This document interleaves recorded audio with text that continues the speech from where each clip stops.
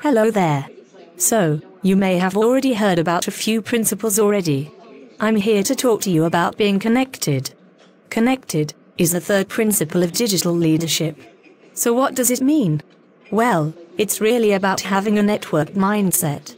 Being networked takes into consideration the connection of people with technology, and people with data and things.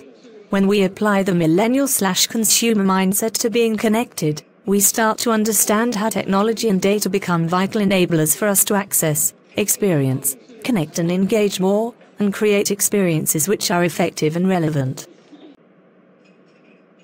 No one person can know enough to make the best decision anymore, so we must be networked enough to access knowledge, ideas and creativity, to create solutions and outcomes together.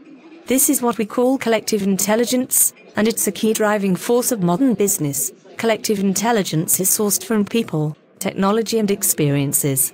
It's clear, therefore, that diversity also plays an important part in the digital/modern networked mindset. Seeking diversity, whether that is generational, experiential, cultural, or other. A networked mindset is one that does not differentiate between the internal and external realities of the corporate world. There is only one network, only one community, the whole.